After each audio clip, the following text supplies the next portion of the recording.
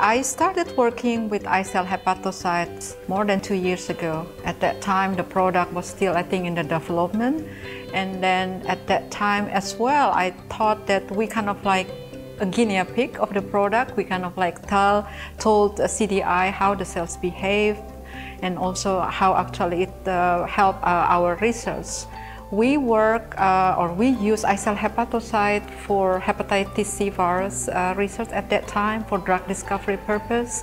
And now actually we are using the I-cell hepatocyte for hepatitis B virus infection for high throughput screening.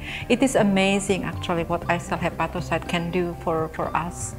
And this is, I think, the closest system of platform that to primary human hepatocyte. And to be able to use this for not only for drug discovery, but also for disease modeling, I think this is what like every big pharma would dream of. So I congratulate CDI for making such a great product.